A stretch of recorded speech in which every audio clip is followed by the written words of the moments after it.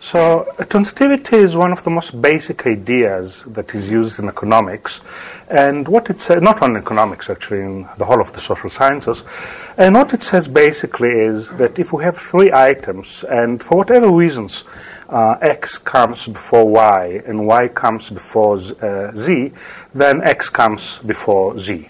Now sometimes it's obvious. It turns out, however, that not everything is transitive, and there are situations where people don't behave in a transitive way. For example, transitivity is used in economics to claim that if a person prefers option A to option B, and he prefers option B to option C, then he must also prefer option A to option C. Now, this sounds obvious, and how can it be otherwise? But it turns out that in many experiments, people don't behave like that. There are many experiments, and I'm going to mention some. And as a matter of fact, let me tell you right away, I'm going to show you examples where you too will think that you prefer A to B and you prefer B to C, and nonetheless you prefer C to A. So economics for more than 50 years is struggling with the question of how to reconcile evidence with theory, especially, among other things, with respect to transitivity. And what this paper is about is we're going to show that already in the Talmud there are several examples for such cycles. To tell is a story where a cycle may actually be not a problem but a solution. And here's the story. It's quite a complicated one, and still I think rather interesting. So you know what ketubah is. Ketubah is what the contract between the man and the woman, in which the man outlines properties, whatever his wife will get, upon one of two possible cases: that they get a divorce or that she becomes a widow. Here's the simple story. A man married two women, one after the other, and he has only one field. And later on, he sold this field to another person, and then he died. So now, in terms of the dates of the transactions, we have the first woman who married the man first, then the second woman, and then the field was sold. So there's no doubt here who has the priority.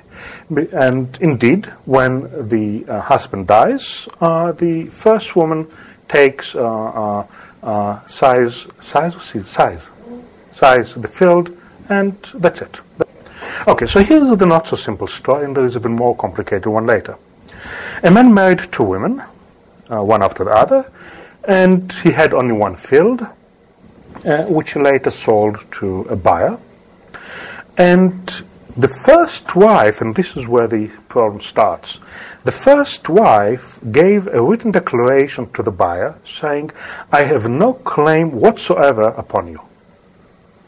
Okay, and now the husband dies. She gives a letter to the buyer, "I have no claims whatsoever upon you, against you, upon you." Okay, and now the husband dies, and this is what the Mishnah says. Right now, the buyer holds the field.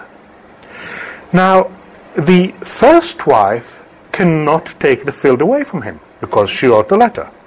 However, the second wife, she can go to the buyer and tell him, "I married my late husband before he sold the field to you, and therefore the field should be transferred to me." And she's right.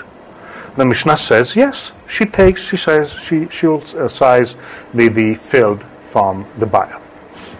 Now, the first wife will come to the second wife and will say, "You hold a field, but I have a priority over you regarding this field because I was before you." Now, it is true that I said that I don't have any claims against the buyer, but I never said that I don't have claims against you. And I was before you, and the Mishnah says, yes, the field should be transferred to the first wife. And now the buyer goes to the first wife and says, "Well, here I have a letter from you in which you said that you don't have any claims upon me." And the Mishnah says, yes, the field should be transferred to the buyer.